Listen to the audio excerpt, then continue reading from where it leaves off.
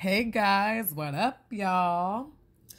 So I'm actually about to pack my new favorite friend. This is a mortgage calculator, and today I actually got to learn how to use it. I love it. So today I was learning how to calculate how much interest someone is going to pay over the life of their loan.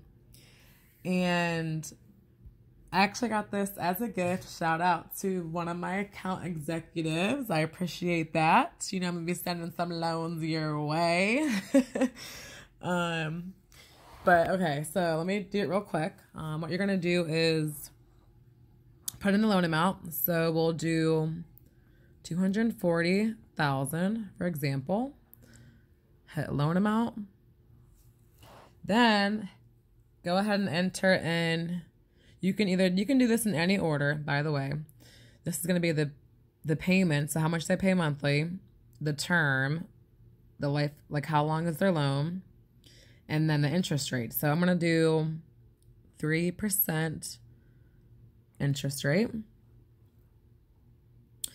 We'll do a standard mortgage, 30-year term. And let's say their principal and interest is going to be, we'll say, $1,204 is their payment.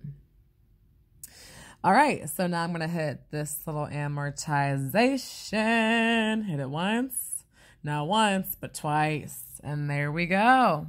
They're going to be paying $124,265.89 in interest.